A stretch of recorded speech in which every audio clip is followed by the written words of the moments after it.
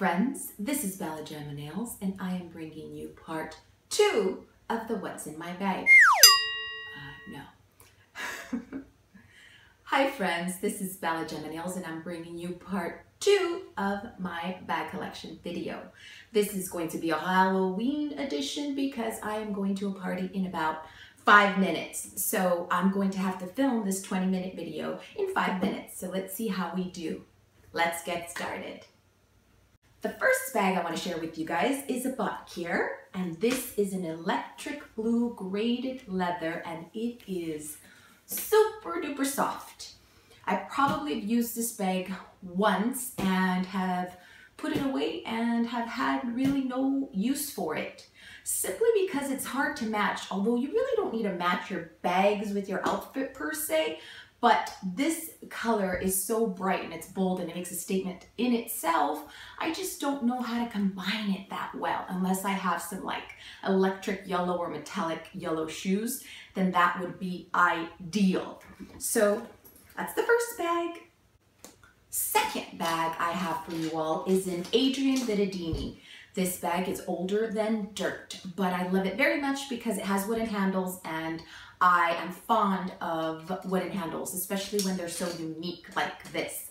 This bag is truly old, but what I love is that it has a matching wallet as well, and that's always fantastic to be able to get the matching wallet. So this bag has been with me a long time, and it still looks beautiful like the first day I bought it. I love the color combination, and I think it's a very unique print, and so I've kept it all this time, and it very seldom gets used, but nonetheless, gorgeous bag. A little side note, I've never dressed this scantily clad for a Halloween party, but it is a lace theme party, so I thought, when in Rome, let's continue with the bags. The next little bag I have for you all is a clutch, and it is an orange clutch that has just the perfect amount of color, and it's very understated, but it's big and it's somewhat bold and sturdy, beautiful, comes in handy. And the brand, this is from Italy, and it was a beautiful gift from a dear friend, and it just says made in Italy 8. So love this bag, wear it with jeans, casual, and or a night out. So that's the third bag. The fourth bag I have for you all is a vintage bag. This is from Whiting Davis with the tortoise shell handles and the chain detailing. Now, they're known for their chain bags. They've been around forever, and I think this bag is, if I'm not mistaken, 75 years old, something to that effect. It's super old, but I bought it because I thought it was gorgeous. It doesn't get much use, but I love tortoise shell handles. They look beautiful, and combined with this chain, for as old as it is still in fantastic shape. And I do love vintage bags as well, so this is a perfect example of one. The next bag I have for you all is a Vince Camuto handbag. This bag is a very structured bag, so not really my favorite style because of the same reason. I put so many things in a bag that this is a little too small for me, but it is gorgeous. The mixture of colors between the gray, the black, and the blue just make this bag gorgeous. And it has a little stud detailing here, and it's leather, gorgeous, structured. It's been used maybe about once, twice maybe. So that's the next bag for you. The next bag I have for you all is this gorgeous Love Cat bag. Now, this bag, I don't know if this brand is still around, but it is gorgeous. Didn't get used very often. How I managed to scratch the back is beyond me, but if you could see here, the reason I purchased it is because of the heart detail. This tassel is from another bag, which I sold, and I kept it because I thought it looked rather nice, and it is a gorgeous bag. I don't know if Love Cat still exists. If I'm not mistaken, this bag may be a Korean brand, but it is made beautifully, and I love it, but it never ever gets used. And this bag may be 15 years old, 15, 16. So it is definitely beautiful, but vintage now. The next bag I have for you all is the Billy Bag London. This bag is croc embossed with brown suede. It is a perfect bag if you want to wear just denim jeans and some perfect heels and a white t-shirt. It is structured rather nicely because you could fit a whole bunch of stuff. I haven't used it in a long time. This is a very old bag, as most of my bags are. So yes, this is a Billy bag. The next bag I have for you all is a lovely Lay-Do. Actually, I don't know if it's called Lay-Do. Deluxe, maybe? Deluxe, something to that effect. I have stuff in it. Let me take that out. But I love this bag because you can combine it with anything, and I do actually wear this bag often. And this bag has a hefty chain, which is the whole reason I bought it. And sometimes I take this chain and actually wear it as a necklace. I do. So before I show you the next bag, I used to have a problem. I used to buy in threes. So, well, I still actually have that problem, and I still buy in threes. Not as much, definitely not as often. So this is one of three.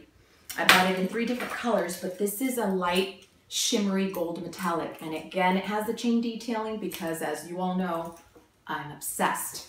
I don't even recall where I bought this bag, where I found it. It is absolutely gorgeous. I bought it because it has some kind of quilted look, but it's really not quilted. It's just the shape of it. And it has these studs with rhinestones, and I thought it was lovely. So that's the first of 3. The next one is the second of the 3, and it is in black.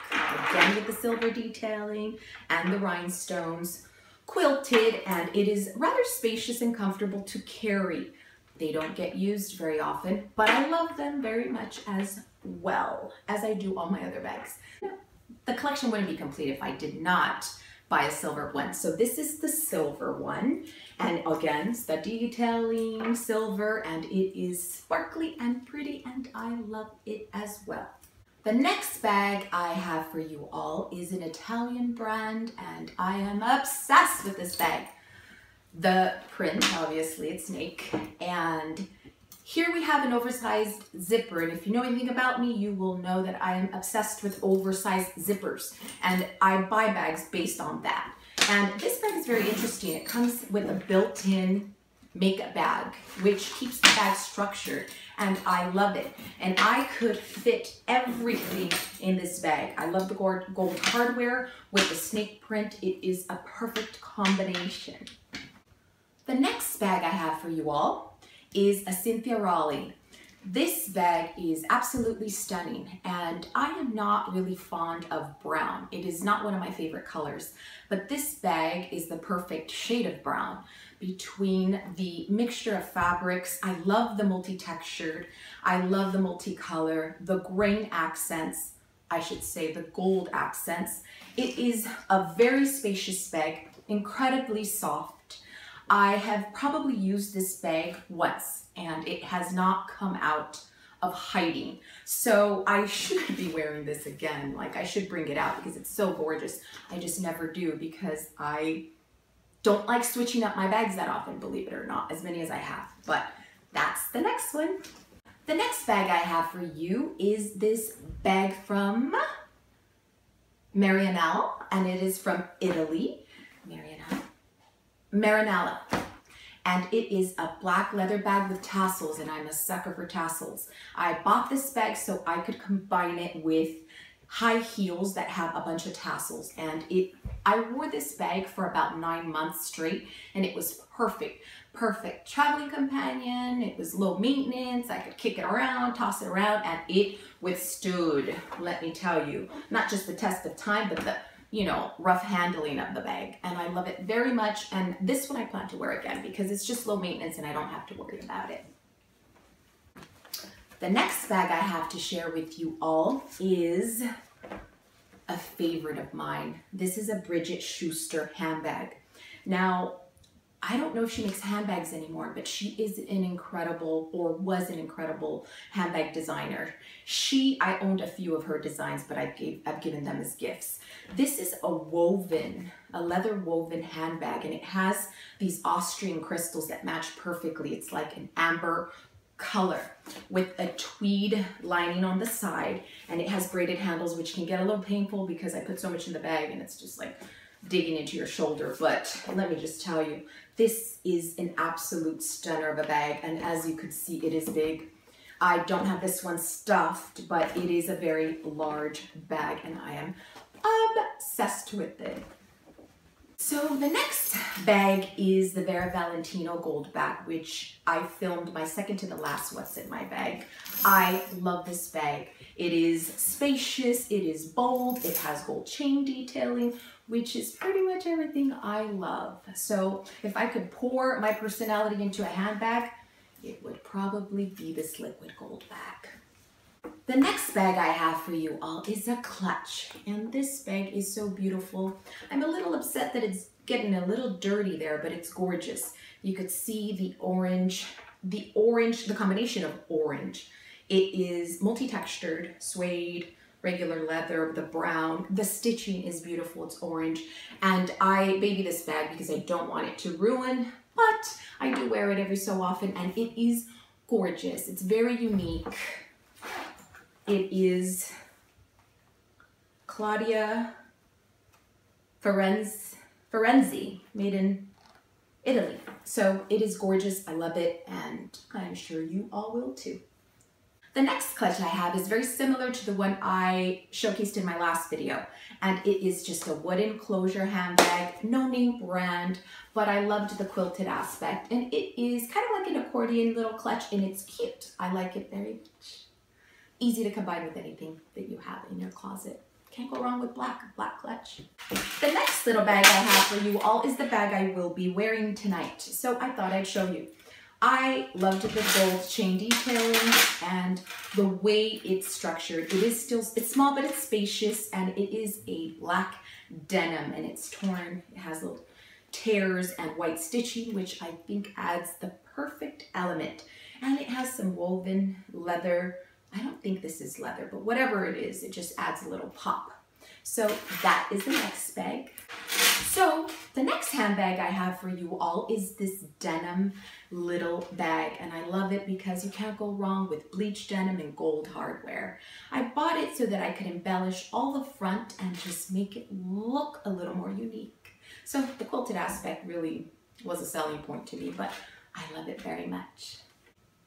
So the last and final bag I have for you all is this electric yellow Burberry handbag. This one was part of my what's in my bag maybe 3 years ago. I bought this Burberry bag right when it was showcased in their, I think, 2013 runway show. I was obsessed with this bag, and I am still obsessed. The only problem I have is that it's super structured. So this is a delicate bag. And as you could see, this also has an oversized zipper, which is always a selling point to me. It has the Burberry keys in there and the Burberry lock, which actually works, but I never use it. And it is just the combination of the Burberry print with the graded metallic yellow makes this bag exquisite. It is certainly one of my favorites, although I don't have a favorite bag. I like my inexpensive bags as I do my designer bags, if you will. So that concludes the second part and the final part of my bag collection. I hope that you all enjoyed it, and I should have more videos for you soon. So thank you for watching, and I will see you again.